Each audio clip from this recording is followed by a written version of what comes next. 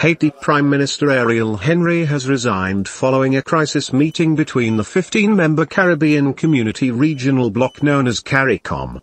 Henry handed in his resignation on Monday, March 11, according to a statement from Mohammed Irfaan Ali, the president of Guyana and chairman of CARICOM. The CARICOM bloc met with leaders from other nations including the United States and Canada on Monday as the situation in the Caribbean country worsened. According to reports, the meeting resolved to appoint a 7-member presidential panel that would pick a new interim prime minister to hold the fort.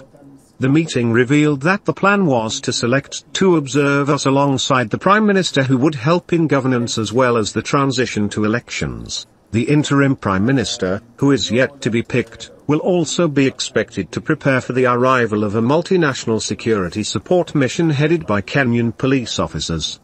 Henry resigned after his recent trip to Kenya last week and found himself unable to return to Haiti.